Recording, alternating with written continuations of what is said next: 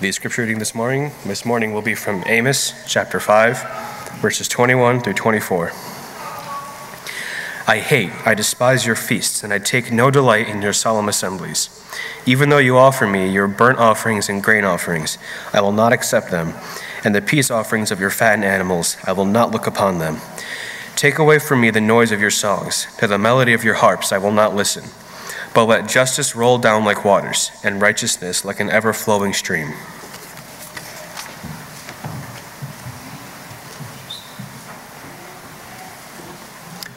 Good morning. May God bless the reading of His Word. It's good to see each of you here this morning, and for those who are joining us online, we are thankful that you have chosen to worship with us this morning. We have two meetings right after worship this morning. The kids and their parents who will be involved in the puppets with lads will be up front right after worship.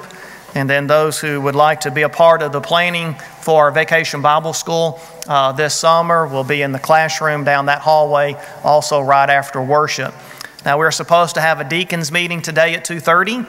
It's also supposed to snow, and I hope our deacons don't get snowed in because they don't need to be wandering around the building unsupervised. So hopefully the weather will cooperate this afternoon. This last Monday, our nation celebrated Martin Luther King Jr. Day. This day has been set aside by our country to honor what Martin Luther King did in contributing to the rights of Black Americans in our country. I do not agree with everything that Martin Luther King believed politically or religiously, but I am thankful for what he contributed to a better view of equality among the races in our country. He made a famous speech called the I Have a Dream speech, August the 28th, 1963, at the Lincoln Memorial in Washington, D.C. And in one part in that speech, he made the statement that you see on the screen. He said, "We cannot be satisfied as long as a Negro in Mississippi cannot vote. And a Negro in New York believes he has nothing for which to vote. No, we are not satisfied, and we will not be satisfied until justice rolls down like waters and righteousness like a mighty stream." There are probably not too many Americans who recognize that last statement as being a quotation from the Bible. That last statement, justice rolls down like waters and righteousness like a mighty stream, comes from a minor prophet in the Old Testament by the name of Amos. Every year I pick one of the minor prophets to present a few lessons from, to study together, so that we can get a better understanding of that prophet's message and to bring that message into relevancy for 21st century Americans. So this year, I've chosen the prophet Amos. 3 sermons from Amos. These will not be consecutive sermons, but we're going to have 3 lessons, 3 studies from the prophet Amos. So if you have not yet found Amos in your copy of God's Word, take a moment to do that. In Amos chapter 1 and verse 1, Amos tells us that he preached when King Uzziah was the king over Judah, and when King Jeroboam II was king over Israel. Now, it's important for us to understand what was going on during his time in order to understand his message. So he preached about 750 years before Jesus came to earth. The story of King Uzziah is found in 1 Kings chapter 15, verses 1 through 7. The historian tells us that Uzziah was basically a good king. He became king when he was 16 years old, and he reigned for 55 years. I said that he was basically a good king because he did not do everything that he should have done as a godly king. He still let there exist places around Jerusalem on the hills where people worship God, where they were not supposed to worship, and they maybe even worshiped idols in those places. And then the historian tells us that God struck King Uzziah with leprosy. But the historian of 1 Kings doesn't tell us why. For that information, we have to go to 2 Chronicles chapter 26. I had a sermon on King Uzziah from 2 Chronicles chapter 26 about 2 years ago. Do you remember that sermon? 2 Corinthians chapter 26, the historian tells us that King Uzziah, his reign was going so well that he decided, based on his pride, that he did not have to do everything that God commanded him to do. And so King Uzziah decided one day that he wanted to go into the temple and he wanted to burn incense in the temple, which he can't do. King Uzziah is from the family of Judah, and only priests from the family of Levi could burn incense in the temple. And so King Uzziah is trying to do something that God has not given him permission to do. There is a priest by the name of Azariah with 80 other priests who come to King Uzziah to try to stop him from sinning against God. And King Uzziah gets mad at the priests. And it's at that moment that God strikes him with leprosy. And King Uzziah has leprosy until the day he dies. We do not know how long he had to live with leprosy, and we do not know if he ever repented of his pride. The text never tells us. The other king who ruled during the days of Amos, the preacher, the prophet, is King Jeroboam II. And his story is also told in 1 Kings, this time chapter 14, verses 23 through 27. King Jeroboam II also reigned for a very long time. He reigned for 41 years, but he was an evil king. He walked in the ways of his ancestor, King Jeroboam I, who in fact was instrumental in splitting the nation of Israel. And King Jeroboam II followed in his example of sinfulness against God. There were some things that King Jeroboam II did. That was, he strengthened their defenses. The historian also tells us in verse 25 of that text that the prophet Jonah preached during King Jeroboam II's reign, which means Amos and Jonah were contemporaries. So that gives us some background into the times when Amos was living. But what about the person Amos himself? What do we know about Amos himself? If you look back at chapter 1 and verse 1, Amos tells us that he was a shepherd from the village of Tekoa. Tekoa was a little small village about 10 miles south of Jerusalem. In other words, Amos was not a full-time preacher. He was a shepherd from a podunk town that was easy to ignore. Basically, he was a nobody. But God called him to be a preacher. In Amos chapter 7, beginning at verse 10, Amos says that there was a priest who came from the city of Bethel, and Bethel was a hotbed of paganism among God's people at that time. So this priest comes down to Samaria and he tries to talk the king into exiling Amos out of the land. Get rid of that preacher. And basically Amos tells that priest, he says, look, I was not a preacher. I was home minding my own business, taking care of my sheep and collecting sycamore fruit so I could put food on the table for my family, but God gave me a message and I've got to preach it. So that is Amos. He was a little bit of a reluctant preacher, but when God speaks, man has to hear and he has to obey. So Amos goes to his fellow man, he goes to his fellow Israelite, and he preaches to him God's word. And what does Amos tell them? I want to look at Amos's message for his people, and if we understand in principle the message that Amos gave his people, then we understand the message that Amos would give us today if he were standing in our pulpit. First of all, Amos pictures God as a lion roaring his judgment against the nations of the world. Family, God is a universal God. He judges everybody by the same standard.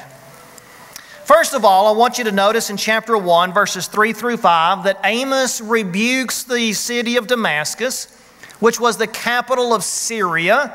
Your translation might have Aram, because of their violent behavior towards Gilead of Israel. I want you to just look at verse 3.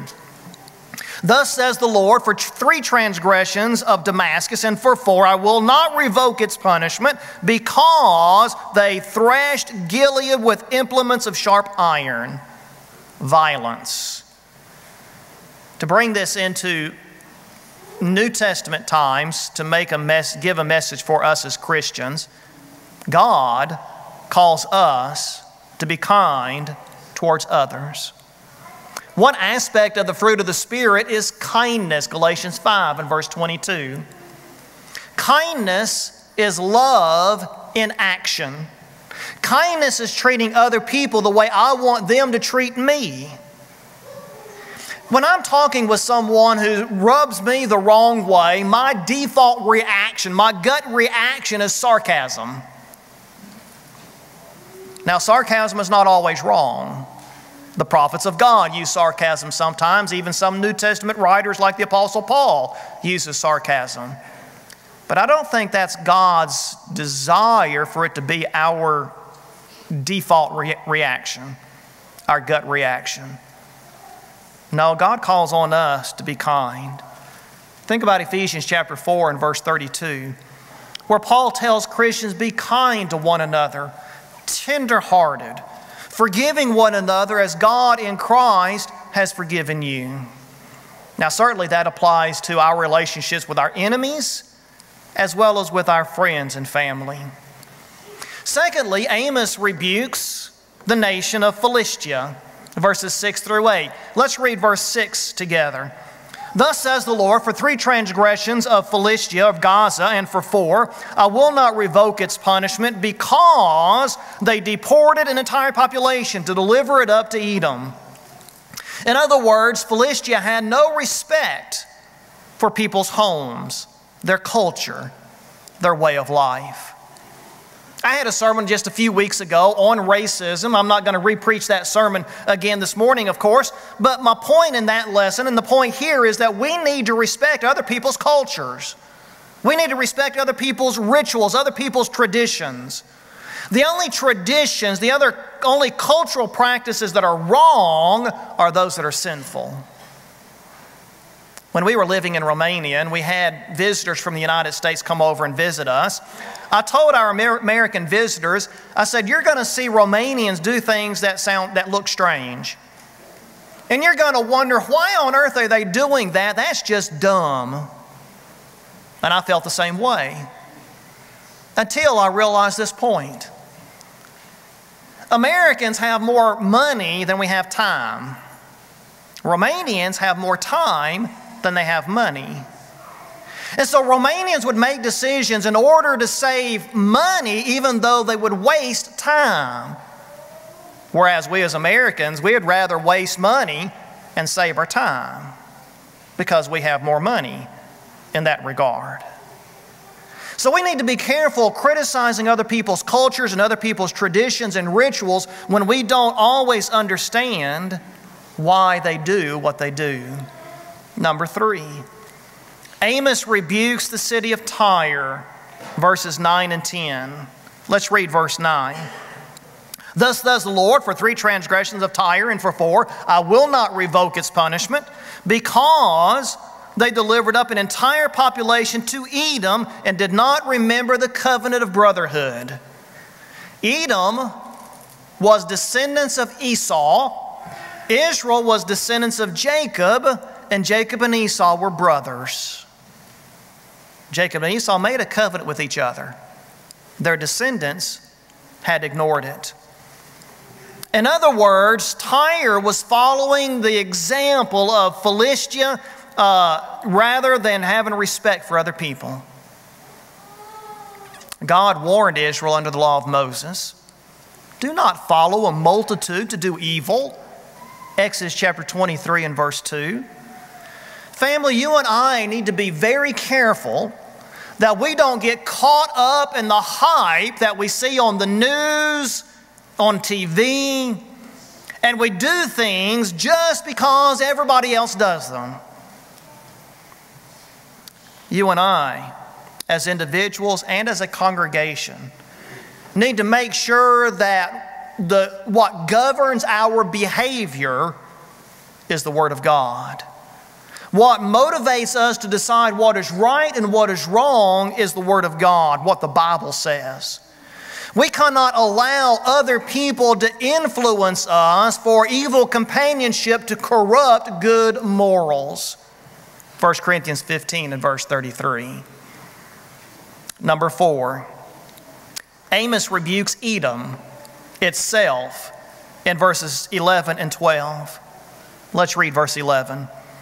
Thus says the Lord, for 3 transgressions of Edom, and for 4 I will not revoke its punishment, because he pursued his brother with the sword while he stifled his compassion. His anger also tore continually, and he maintained his fury forever.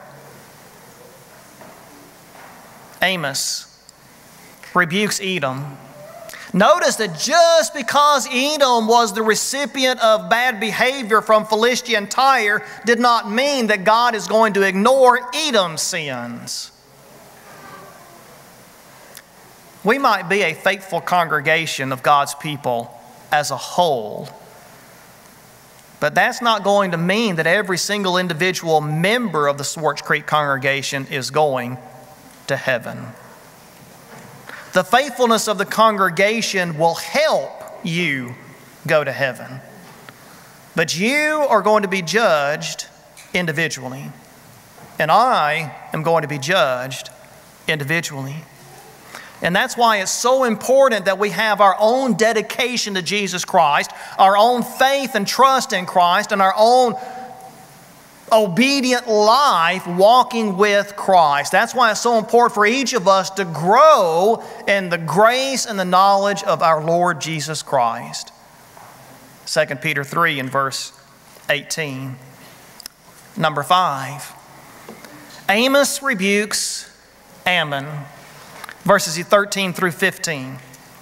Look at verse 13. Thus says the Lord, for 3 transgressions of the sons of Ammon, and for 4 I will not revoke its punishment, because they ripped open the pregnant women of Gilead in order to enlarge their borders. Now, ripping open a pregnant woman, which was practiced quite often during World War II by Hitler's Germany, is a sin that is so repugnant and so cruel it deserves its own special punishment. But I want you to observe why they did it. Amos says they did it in order to enlarge the borders of their nation. Family, covetousness. Covetousness is that consuming desire to have more and more and more. Covetousness is greed put into action. If kindness is love put into action, then covetousness is greed, it's selfishness put into action. And the Bible uses the word covetousness and condemns covetousness at least 11 times. I direct your attention to Ephesians chapter 5 and verse 5, where the Apostle Paul writes to Christians, no immoral or impure person or covetous, which is idolatry, shall inherit the kingdom of Christ and of God. And so you and I need to examine our hearts, be honest with ourselves, that we are not entering into morally gray areas just because we want to have more money, or we want to have more stuff, or we want to have a larger bank account. Covetousness is sinful. Number 6, as we move into chapter 2, we see where Amos rebukes the nation of Moab. I want us to look at verse 1. Thus says the Lord, for 3 transgressions of Moab, and for 4 I will not revoke its punishment, because he burned the bones of the king of Edom to lime. Moab mistreated Edom, just like Philistia and Tyre did. But particularly Amos rebukes their leadership. Look at verse 3. I will also cut off the judge from their midst, and slay all her princes with him, says the Lord. You've heard the expression probably that the bottleneck is at the top. An organization is only as good or as inept as its leadership. Here I'm talking to elders and deacons and ministers, Bible class teachers. We are all teachers, and we all influence others as they look to us for leadership. And we need to be very careful that Jesus Christ is our standard, that He is our guide, that He's our motivation, that He is our inspiration. The Apostle Paul warned Timothy, a young preacher, to be careful of his influence as a leader. In 1 Timothy 4 and verse 16, Paul says, "Pay attention to yourself and to your doctrine, for in doing so you will save both yourself and all of those who hear you." Number 7, Amos rebukes Judah, his own people, for not respecting the laws of God. Look at verse 4. "Thus says the Lord, for 3 transgressions of Judah and for 4, I will not revoke its punishment, because they rejected the law of the Lord and have not kept His statutes." Family, we cannot overemphasize how important it is to obey Christ's commands. Obey, obey, obey. And because it is so important for us to obey the commandments of Christ, you and I need to be careful about the influences that are in our lives. Either influences to obey the commands of Christ or discouragement from obeying the commands of Christ. The Hebrew writer tells us that Jesus is the author of those who obey Him, the author of eternal salvation to those who obey Him. Hebrews 5 verses 8 and 9. And of course, Jesus clearly says in John 14 and verse 15 that we show our love for Jesus Christ when we obey Him. And so, finally, in number 8, Amos rebukes his neighbors, the nation of Israel. These are the northern tribes that are known as Israel. Notice in verse 6, "Thus says the Lord, for 3 transgressions of Israel and for 4, I will not revoke its punishment, because they sell the righteous for money and the needy for a pair of sandals." The nation of Israel was not respecting the poor. These people were taking advantage in every conceivable way of those who were less off in their society. They would twist the laws if they were able to in order to get the upper hand against the righteous and against the poor.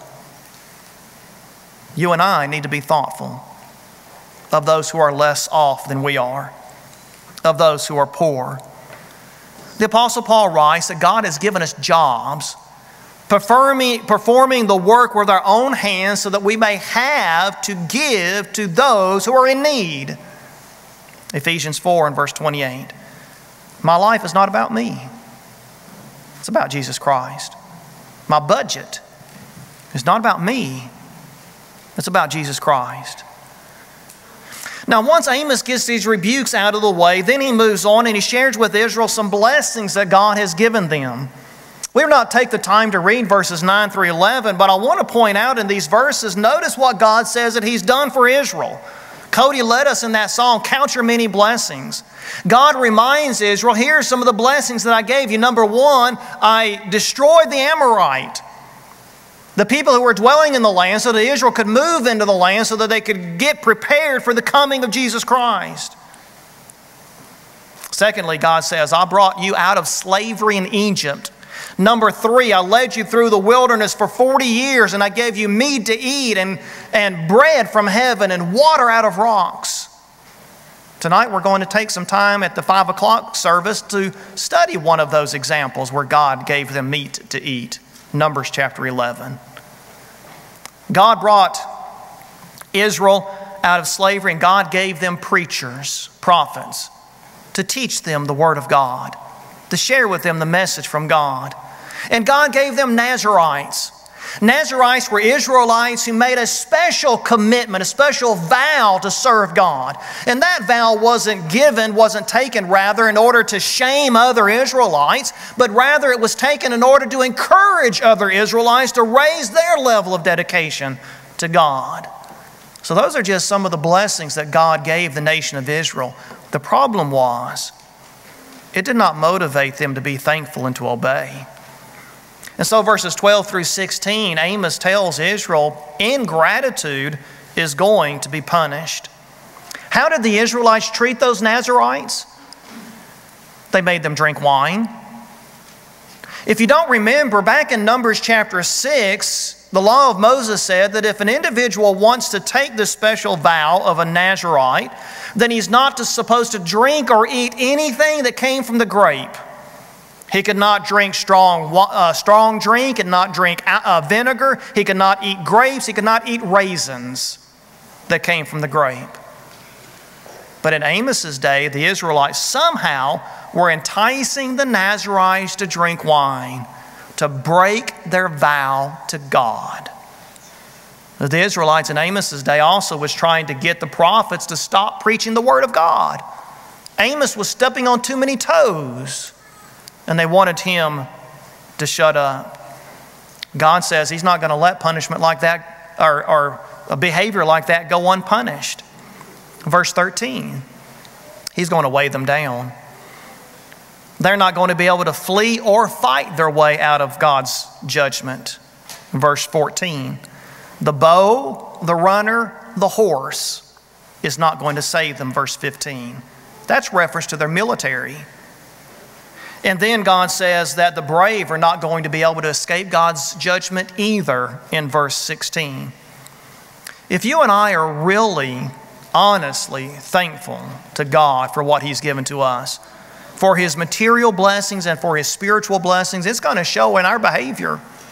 It's going to reflect in our behavior. We're going to want to come to worship God and tell God thank you. We're going to want to work together with God to make His kingdom as large as possible. We're going to work through the church in order for the church to be as large as possible because it represents souls that are saved. And in that way, we bring honor to God and glory to Jesus Christ. The last message that we want to look at is in chapter 3.